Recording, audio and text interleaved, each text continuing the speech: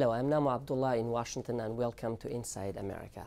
Iraq's Prime Minister was here in Washington last week for the first time ever since the withdrawal of US troops from Iraq. Before saying anything about Maliki's most recent visit, let's take a look back at his previous visit.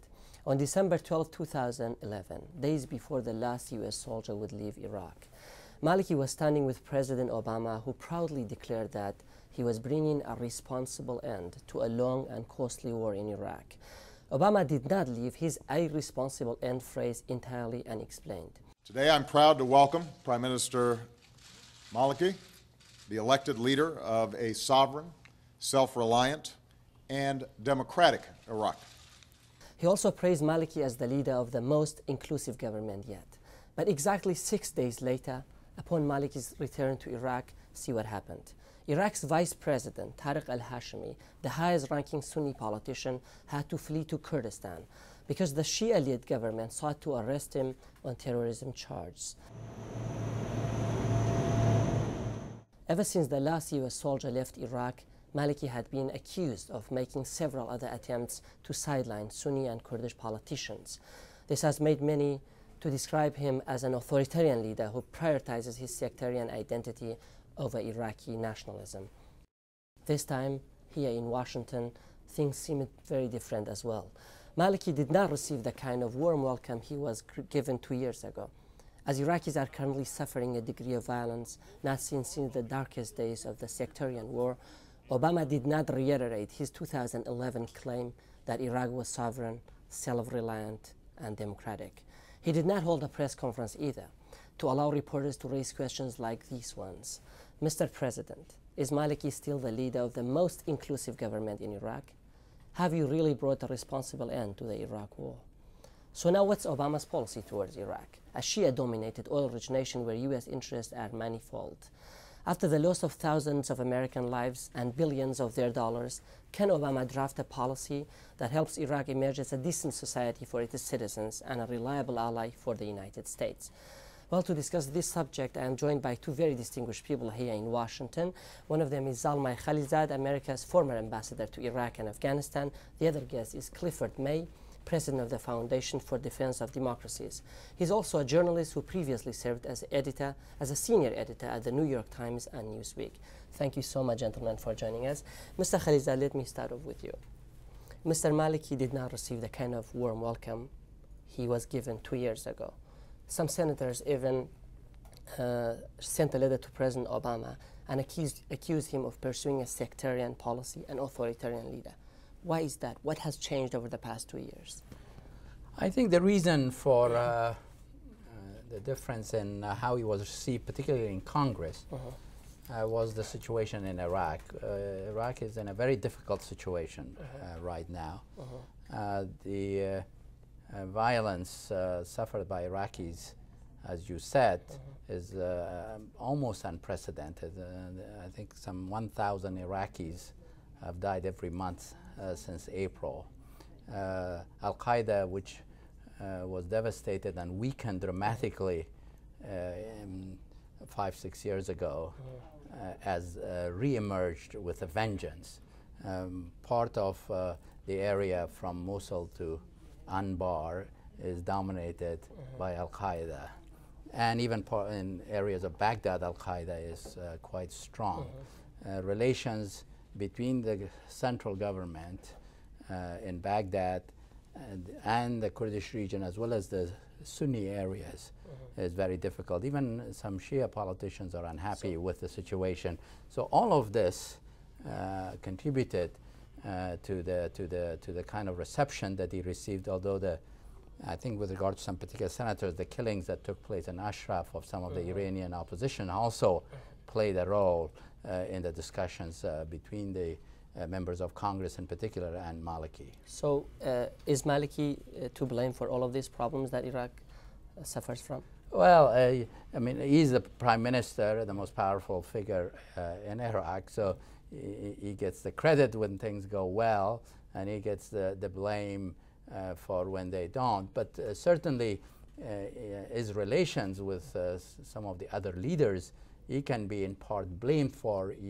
He's had a hard time working with other leaders both in the Sunni areas as well as in Kurdistan, and even among some of the Shia. So he's had a hard time working with other leaders, developing a joint vision, a consensus among key Iraqi forces about the future of Iraq, what needs to be done, and sharing power with others. Mr. May, let me come to you. Do you also hold Maliki responsible for most of the problems that he described that we've had over the past 2 years? And if you do, why do you think he's changed so much? Because I remember in 2011, as I said in the setup piece, President Obama was praising him, was praising his leadership for the achievements that had been made. Yeah. Well, I think the ambassador is right. When you're the prime minister, that's where the buck stops with you. And I think there's plenty of reason to criticize him for not having an inclusive government, for not reaching out more to the Sunnis and to the Kurds, and in fact following policies that could be seen as at the very least divisive. Now, is he alone at fault for this? No, of course he's not. And he's had tremendous challenges, not least, of course, the resurgence, as the ambassador said, of al-Qaeda in Iraq following the American withdrawal. And the ambassador is also correct that it was in 2007, 2008, the surge decimated al-Qaeda. And then President Obama made, I think, a very serious mistake, believing we could just remove all our troops and everything would be hunky-dory. The prime minister could handle things. Al-Qaeda wouldn't seek to reestablish itself.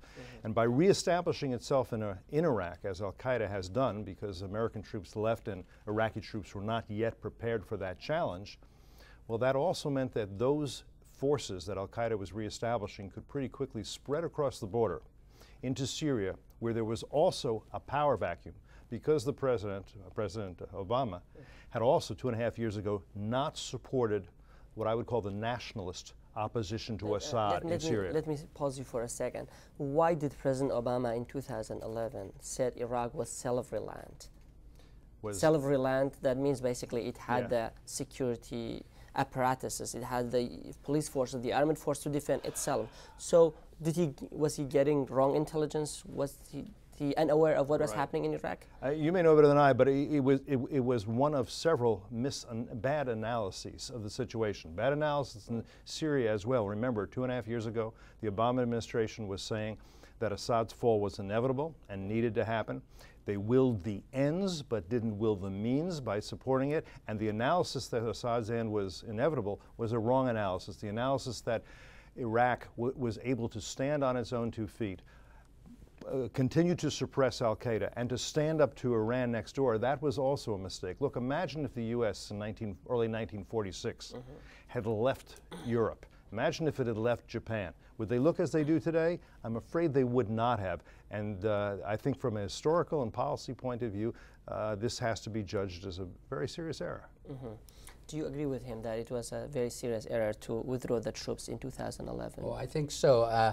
I think it was motivated in part by perhaps bad analysis, but also I think by a desire to disengage. And that too, in my view, affected the flowery language used on that occasion. And I also agree that the strategy or the policy towards Syria was a problem. The U.S. presence in Iraq worked as a cushion. I think many Iraqis now recognize that not agreeing with the U.S. demand for jurisdiction over the U.S. troops was a mistake, that the withdrawal of U.S. forces from Iraq was a mistake in terms of Iraqi interests. And I think many Americans, some of us argued at the time, but even some of those who didn't support the presence at the time recognize now that that was a bad judgment, a bad mistake. You said Iraq, the United States wants to disengage from Iraq. It seems to me U.S. foreign policy, not only in Iraq but also in the whole Middle East, is a policy of disengagement. Look at Syria. Look at Iraq, and look at also the recent detente between Iran and the United States. So is the United States, what do you think? What is the policy of the United States in the Middle East? I think that the Obama administration wanted to correct what it saw was excessive Bush administration reliance on the military instrument in the Middle East. I think it went too far the other way and was anxious to militarily disengage from Iraq. I believe that now it recognizes that went too far, that al-Qaeda has become a strategic potentially challenge not only to the Iraqi security, to the regional security, but also potentially to our own, and would like to increase its engagement. But what is needed for that challenge to be successfully met is not only giving arms or intelligence to the Iraqis, it requires changes in Iraqi mindset at the center. Remember, the Sons of Iraq that fought in part al-Qaeda was the result of our effort in 2006, 2007, 2008 to engage the Sunni political elite with the central government and with our presence and the efforts significantly successful, not completely, to integrate Sunnis into the political and security apparatus is what worked. Now, are we willing to go back and perhaps renegotiate a presence in Iraq? Are the Iraqis willing to give us the jurisdiction that will require? Mr. Khaizer, will they change policies, the Iraqis, to do what is necessary in terms of the reintegration? Those are the big questions that Iraq faces. Should the U.S. really reintegrate? Really, it makes me, when I see this kind of policy of disengagement in Iraq, it makes me think that Iraq is not important for the United States. Is Iraq important, and what are the important, if there is any importance attached to Iraq for the U.S.? Can you tell me about it? Well, look, I do think Iraq is important for the United States, and I do think it was a mistake, and maybe this is going a little far, but to abandon Iraq a few years ago, certainly militarily. I think it was a mistake for the Obama administration to say, I think this is premature, we're going to pivot towards Asia, because that meant we're going to pivot away from the Middle East at a time when the Middle East is in great crisis. Too much of Obama's policy, I would argue, has been built on wishful thinking that Iraq was able to stand up to both al-Qaeda and Iran at a time when it wasn't. Wishful thinking in terms of Syria, that Assad was going to fall without any need for American action. Wishful thinking right now in terms of Iran. The detente you mentioned, I think it's wishful thinking that we have detente with Iran, or that these negotiations are going to go well for the U.S. The new president, Hassan Rouhani, I do not believe that he's a moderate. I think he may be a pragmatist, but I think he believes that he can beat the U.S. in these negotiations, and I fear that he's quite right. And I'm very nervous about what's going to happen over the next few days when the negotiations We will resume. definitely get back to also Iran-Iraq relations, but I'd like to now ask you, both of you, a question, maybe start with you. It seems like what the president is doing, this disengagement in the Middle East, is exactly what the American people want him to do. Look at the polls. Like more than 60%, according to most of the polls, including the conservative ones, they don't want Americans to bomb Syria. They supported the end of the Iraq War. And even Congress, is very hesitant about intervening in another Middle East war. I quite hear you. A president is elected to be a leader, not to follow polls. A president is elected to make the case for what's necessary, not what's convenient. No question that Americans are war-weary, no question that Americans are fed up and frustrated with the Middle East, and there's a lot of good reason for them to do so. But anybody who studies the subject with a little bit of intensity can see that there are tremendously important American interests in this area. There is a need for engagement and a need for American leadership. There is no substitute for that other than the anarchy we're seeing. And so it's really up to the president to make the case as a leader to the American people. Here's why we're going to be engaged in Afghanistan, in Iraq, in Syria, with Iran. Here's what's at stake. Here's why it could get a lot worse, and here's what we have to do and what I'm asking you to do. And if the president would do that, I think he would probably be successful. Americans can rise to the occasion. They're not that tired. But he has not done so. On the contrary, as we've discussed, he has sort of said, we don't need to be so engaged in the Middle East. We're probably a big part of the problem. Let's turn towards Asia. And by the way, we're not doing anything very useful in Asia that I can see either. President Obama often says that we need to do some nation building at home. Do you agree with him? Oh, sure, but there is not a question of a zero-sum game that we can attend to our own problems, and we have some serious issues here at home. There's no question about that. Getting our economic house in order is very important. But we have important interests as the leading power in the world in that region. You asked what are our interests in Iraq. I mean, two interests that I think we have a consensus on. No one will dispute those. We have an interest that al-Qaeda doesn't find a sanctuary in the heart of the Middle East, Iraq, Syria, and that's what the situation is heading towards. We have an interest in oil flowing out of Iraq and the region. The world economy still depends on it, although our relative dependence has declined ourselves, but it's a one market globally. So we have important interests, and we don't want, obviously, a hostile hegemony over the region, which is another problem. There's the problem of nuclear proliferation, Iran's program that Clifford was referring to. So there is, no one would challenge that these are important interests. The question is, what does one do about it? What are the appropriate objectives and strategies and policies? Both al-Qaeda and oil that you mentioned were also mentioned in a joint statement by President Obama and Nuri al-Maliki last week. They said they need to cooperate on those issues. And the statement also added that the United States will provide Iraq with military assistance it asked the United States, including Apache helicopters, even the F-16s that it has bought. So here another question like Iraqis might ask, because Prime Minister Maliki is widely described as a sectarian man, somebody who pursues the interests of his Shia group rather than the interests of all the people of Iraq. If you provide him with this kind of heavy weaponry, isn't there a fear that he might use it against not just al-Qaeda, but against all the Sunnis, against the Kurds?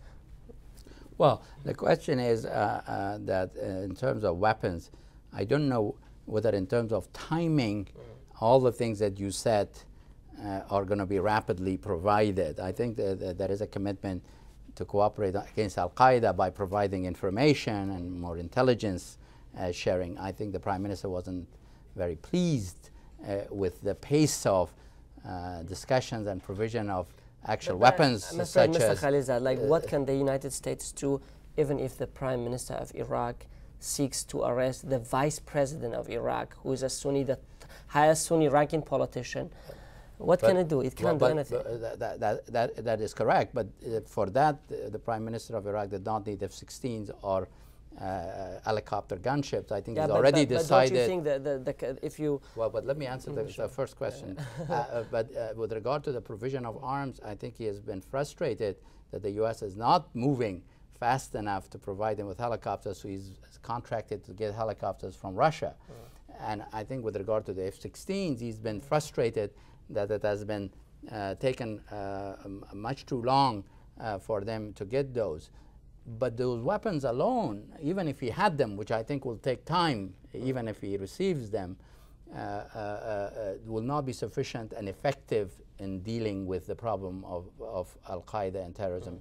You need a strategy, a policy that includes the Sunnis, in the case of al-Qaeda, into the political process so they would cooperate in marginalizing and responding to the al-Qaeda threat. Mr. May, do you think the inclusion of the Sunnis, as he mentioned, and the Kurds in the government is a precondition for the United States to help Prime Minister Maliki? Yeah, I think there should be any number of preconditions to additional military aid. You don't want those helicopters being used against the Kurds. You don't want them being used against Sunnis who are not part of al-Qaeda. And there are various ways that you want to both trust and verify that that's not going to happen if you're going to provide that kind of aid. So you want preconditions, and I think, as the ambassador is suggesting, you want incremental, to bring the aid in an incremental way, just as we should have withdrawn more incrementally, a little at a time, over time, to make sure that, in fact, Iraq had a government that was inclusive and that was increasingly democratic and was able to stand up to its enemies. Prime Minister Maliki offered that he can help a mediating role between the United States and Iran. Does the United States need him for that? I'm dubious that the United States does need him for that, or that he could play that role very well. His relations with Iran are tricky as well. I think he genuinely would like to see Iraq enjoy sovereignty. And I don't think that's what the Iranian regime has in mind for Iraq over time. I think they see very much Iraq as doing its bidding, as a sort of a client state, just as I think Syria, should Assad prevail, will be absolutely a client state, not to say a satrapy of Persia. So I think they should be very cautious about using him. I think they should be cautious about using Turkey's Erdogan for this purpose. I think they need to look very carefully at Rouhani, who he has been, his history, at the supreme leader, Ali Khamenei, what his history has been, and have a realistic view of who they're negotiating with. And I fear that's not the case right now. Mr. Khalizad, I know you've been to Kurdistan a lot. You were the ambassador in Iraq. Like, you have a lot of things that the Kurdistan regional government and Baghdad dispute about, and the United States seems to take a position that's more in support of Baghdad on many of those issues. Do you agree with me, or if not, can you explain? Well, I think that the U.S. is fearful of what it sees disintegrating Iraq. And I think that by not implementing federalism as envisaged in the Constitution, where it specifies what authorities belong to the center, what authorities belong to the region, the chances that Iraq will disintegrate into chaos increases. And I think here there is both an analytic and therefore a policy consequence that comes from it. That rather than a stronger center as such, that a more decentralized Iraq, based on the Constitution, is what can keep Iraq together and avoid chaos.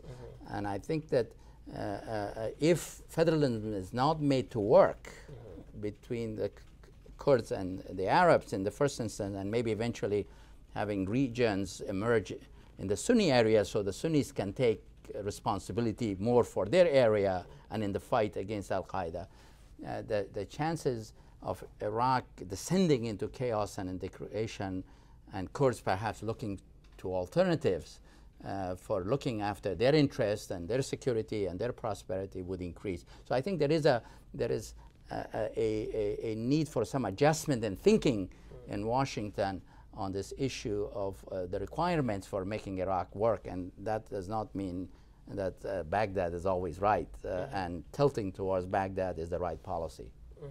I'd like to have your view on that as well. Do you think Baghdad is, the United States is right when it openly supports Prime Minister Maliki? For example, the State Department, in official statements, we've seen opposition towards the unilateral oil contract that the Kurdistan regional government has signed with foreign companies, including ExxonMobil of the United States. I'm not sure I understand why the U.S. government needs to involve itself at that level.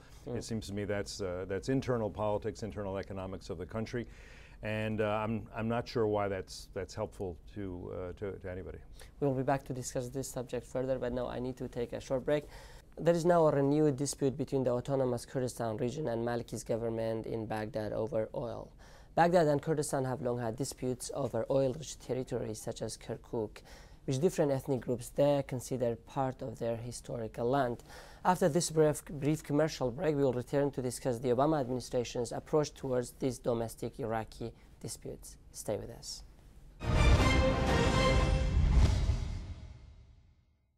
Hello again and welcome back to Inside America. Mr. Khalizad, I'd like to ask you a question about the recent oil dispute we have in Kurdistan. Now a pipeline is being completed between Turkey and Kurdistan, and Baghdad doesn't like that, has objected to that strongly.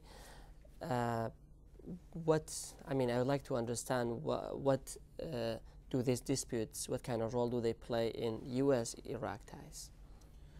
Well, as I said before, the U.S. has two interests in this regard. One is that it would like to see as much oil as possible come out of Iraq, because that increases the supply and therefore has a positive effect in terms of keeping the prices low, positive in terms of the effect on the global economy.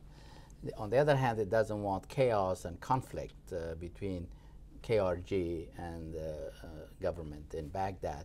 So the U.S. has been trying to work an agreement, perhaps on revenue sharing, perhaps this pipeline that is being built, joining with the existing pipeline at a certain stage, and try to also bring together Baghdad and Ankara, so that there is it is sort of problem avoidance is the policy of the Obama administration, to the since it doesn't want to get too involved, particularly if there is security demands, and that is the case. But I think as Clifford said, the U.S. interest is for more oil to come out, and the U.S. interest is not to work to get involved in the details of how that oil comes out, whether there's a parallel pipelines or pipelines that are connected. Those are issues for the parties to work it out themselves. But we have an interest in as much oil as possible coming out of Iraq. Mr. May, recently there was a report by the Truman National Security Project, and that report was about the significance of Kurdistan-Turkey relations for the United States. It was published like a couple of weeks ago. It suggested that Kurdistan, that relationship, the United States can use it as a leverage, as a card to play against Baghdad whenever Baghdad, for example, is doing a policy that is at odds with that of the United States, like in Syria. For example, Iraq is supporting the president, the regime of President Bashar al-Assad. Do you believe that? Well, I'm not sure. I don't think we should be using leverage against Baghdad as such. I think we have an interest in Baghdad becoming a functioning government and Iraq becoming a functioning democracy, and a place that where we can be proud that our involvement there had a beneficial effect. We want to see Iraq as sovereign and independent and not controlled by any of its neighbors. And I worry mostly about Iran, because I think Iran has aspirations and ambitions for hegemony in the region. And I think that's a very serious national security threat in the region and to the United States as well. The U.S. has important relations with Turkey, so I think Turkish relations with Kurdistan are also better if they're getting along well, as they have been. The Kurds have grievances against the Turks, no question about it. Better for those to be resolved peacefully, also obvious. And it's a critical time now, because you do have in Syria the Kurdish section of that country having autonomy, if not virtual independence. And that's going to have ramifications for the future for the Middle East, and certainly for the other Kurdish areas of the Middle East. And I think it's all very important, because among the interests I think the United States has is that minorities in the Middle East get to survive. And that means Kurds, that means Druze, that means Christians who are under attack in many countries now, and the Kurds perhaps alone are giving refuge to Christians, as we know. It means Israel, which is America's ally and which is under threat from Iran.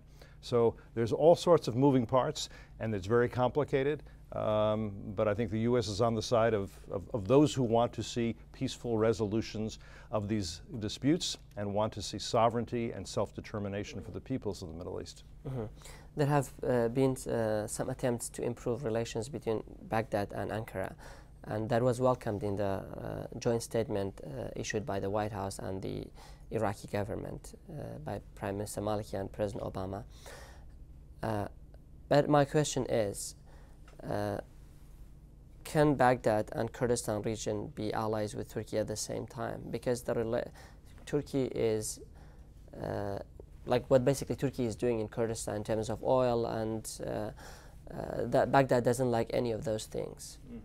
Baghdad may not like those things, but I would say that yes, Turkey and Baghdad can have good relations, and there can be good relations between both with the Kurdish areas of Iraq. And I think it's important, as the ambassador has said, for the Kurds to be reasonable in terms of the revenue sharing. On the other hand, they should that does not mean giving up all the revenues to Baghdad.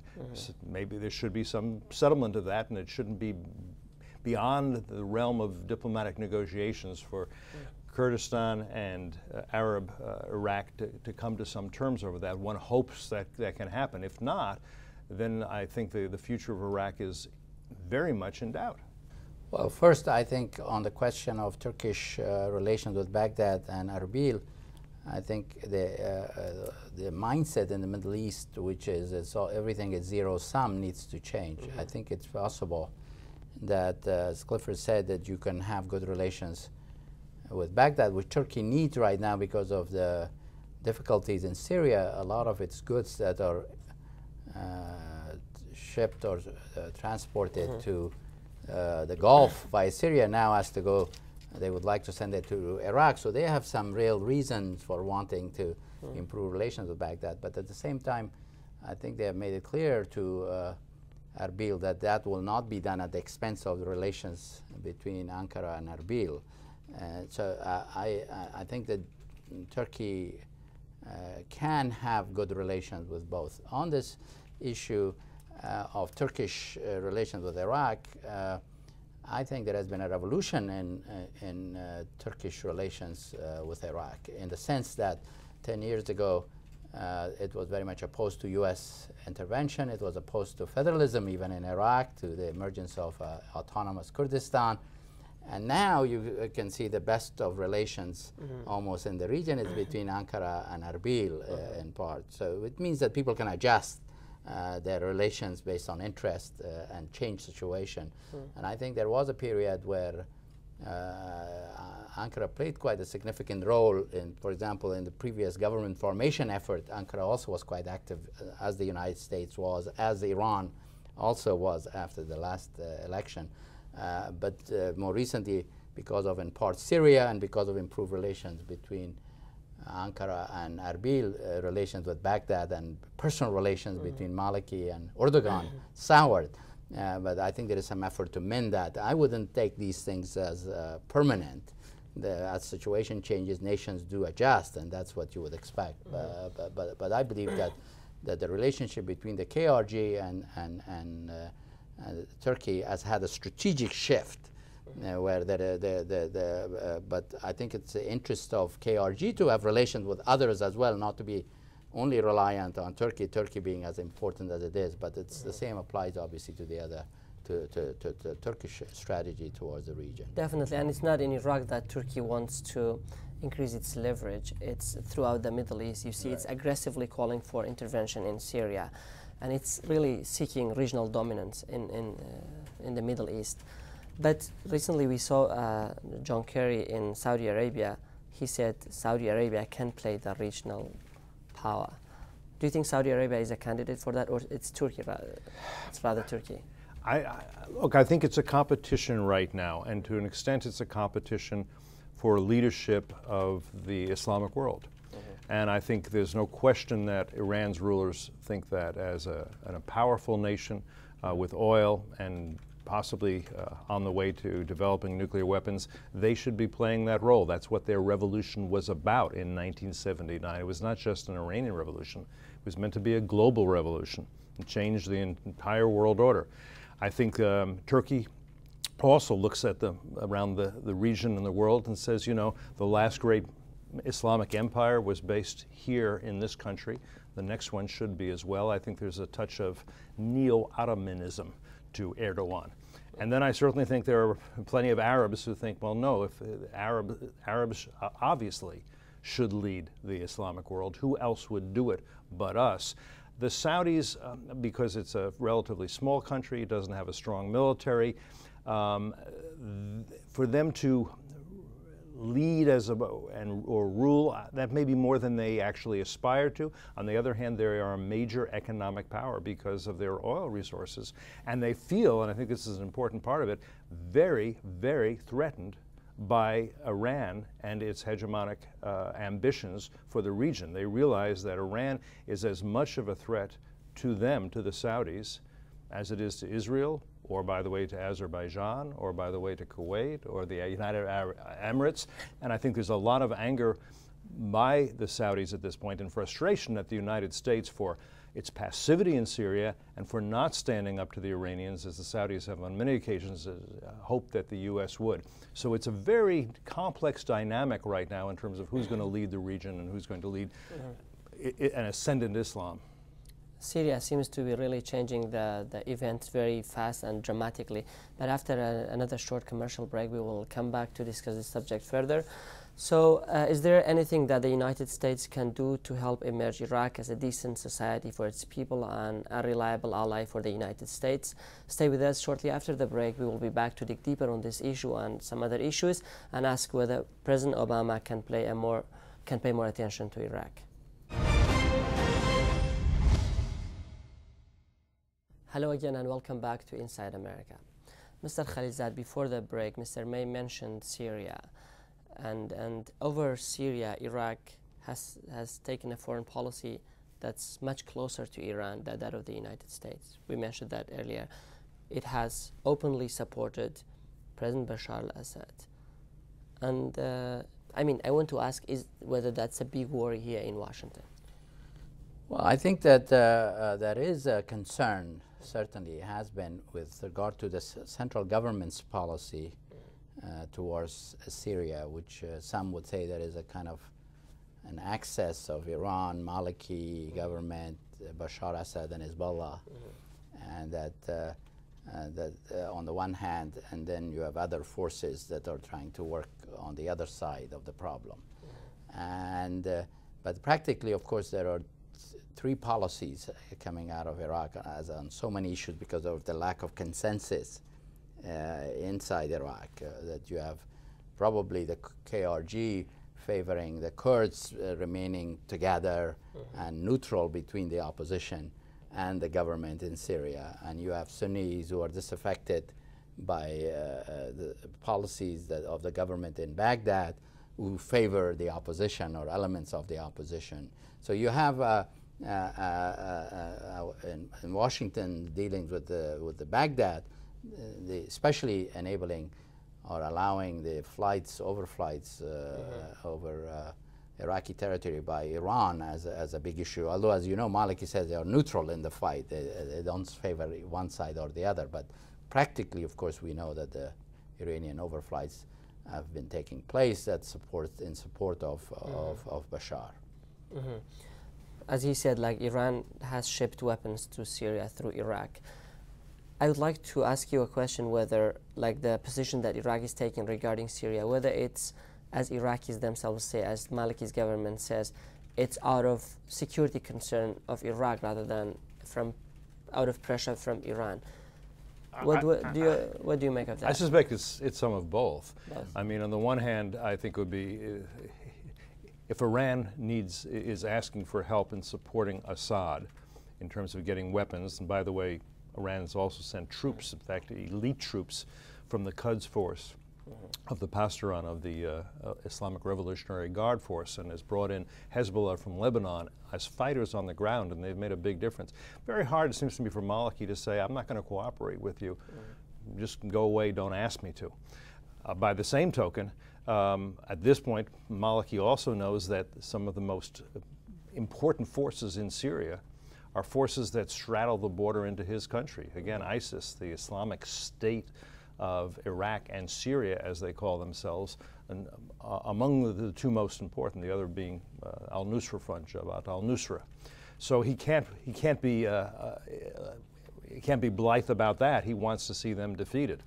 So he's caught between, Iraq is caught between Iraq and a hard place in this instance. And of course they have the U.S. saying, we don't want you to be helping Iran in this instance. And I'm sure he's saying to Obama, then you have to give me the means to resist, because I don't have them right now. I don't have a very strong army, because guess what happened?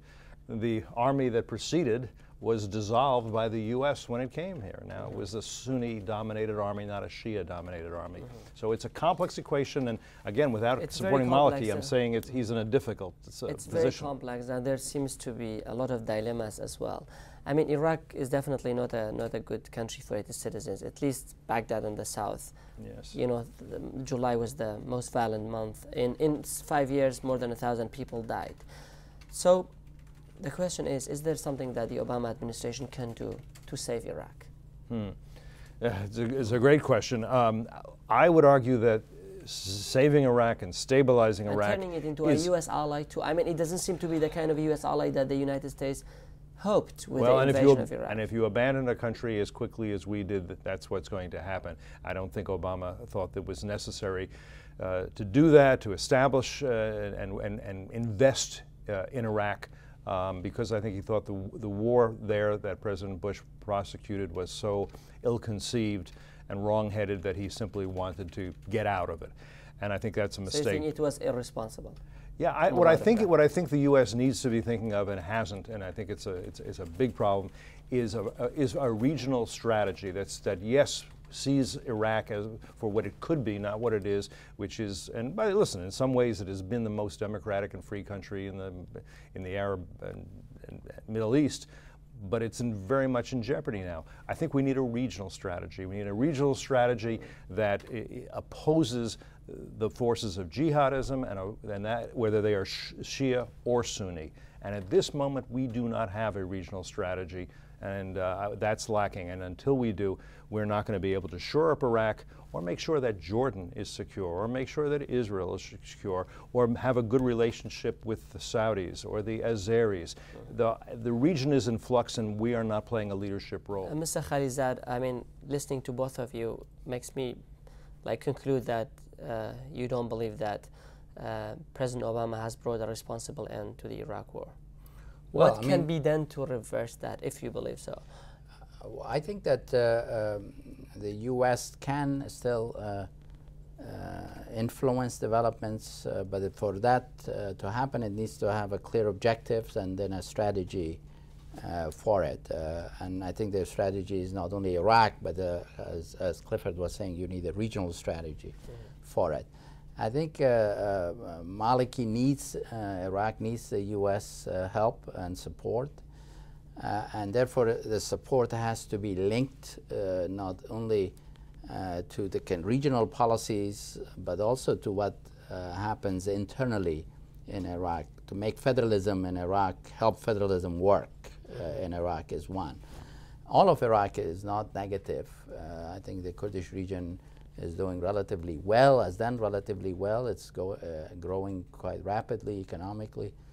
It has become a safe haven to 220,000 Syrian refugees. It's more than 20,000 Christian families since 2004 have taken refuge there.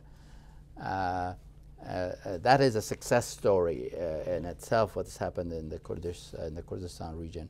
But what the key thing is now the election that's coming in Baghdad in April, national election. It's important that the U.S. maintains contacts not only with Maliki. I think the other region leaders of Iraq needs to be engaged. They should be invited also to Washington, including the president of Kurdistan region, Sunni leaders, other Shiite leaders. We need to think to have an inclusive national government in the aftermath of the coming election with a policy that, as I said before, gives all communities a stake in success of the government, that all can see themselves in the picture. If that doesn't happen, if current trends continue, if security worsen, and not only it will enable al-Qaeda, and we will have a strategic problem, a strategic opportunity in Iraq would have turned into a strategic problem, but also I think the future of Iraq will be, as a single entity, will be questioned, and there will be pressures for the disintegration of the country, which will have a transformative effect on the region as a whole. Mr. May, when Maliki came to Washington, some people believe that the main reason behind his visit was to convince Washington that to get some political support from Washington to run for a third term. Do you think he will get that support from Washington? Well, I think that is among the reasons he's here, and I think he needs some political support. And I think the evidence suggests he's thinking of a third term, and it's not assured that he'll get one. How much support he'll get? Will it be enough? I can't say I know internal Iraqi like politics judging Maliki well over the past 2 terms that he's run Iraq, like as an expert who've seen him from Washington, do you think he should be given that support? The question in politics always is, what is the alternative? And I'm not sure what that is right now. Maliki is not the ideal leader, but we have very few ideal leaders in the world these days. So I think in any democratic society, the question always is, what are the options? What are the alternatives? I think the key thing is that to be broadly engaged, not to, I mean, it's easier to work with one leader, obviously, that makes life much easier in a sense. But I think for this next phase, given that the national election is coming, the U.S. needs to have broad engagement with, as I said, not only Prime Minister Maliki, he's the Prime Minister, has been working with the U.S. for some time. What do you mean by broad engagement? Do you mean like he has to engage at regional levels, like the United States has to engage with Kurdistan region separately from Baghdad and with the Sunnis separate from the Shias? Is that the point you're making? I mean, Iraq has got political leaders, and it is a parliamentary system, and no party has or is likely to have the necessary votes by itself to govern. So there has to be horse trading, an agreement on a national government, on a program, on a president. There has to be a new president of Iraq, and there has to be a new prime minister after the election, head of parliament. So given the parliamentary nature of the system, the U.S. engagement has to reflect the political reality that there are parties with bases of their own, and the U.S. needs to engage all of them, all the key leaders of Iraq, and play a positive role in encouraging the formation of a government that can address the challenges that Iraq faces, which is to be more inclusive, to make federalism work in terms of relations between Kurds and Baghdad, and between Sunnis and Baghdad, and among the Shia too, because not all Shia parties are on the same page. So I rather focus on a broad engagement rather than an exclusive or a single point engagement. That doesn't mean one shouldn't engage Prime Minister Maliki or listen to him and deal with him as the Prime Minister of the country. I'd like to ask both of you one question, but please answer me in one word because I have no time left. Are you hopeful that the Obama administration will pay some more attention to Iraq? I'm hopeful. That doesn't mean confident. I think it will pay more attention because of the increasing threat of al-Qaeda and because of the energy concern. Mr. Zalmay Khalilzad, former ambassador of the United States to Iraq and Afghanistan, thank you so much for talking to Rudao. Cliff May, thank the president of the Foundation for the Defense of Democracies, thank you so much for talking to us as well. Dear viewers, thank you so much for watching. Until next time, be well.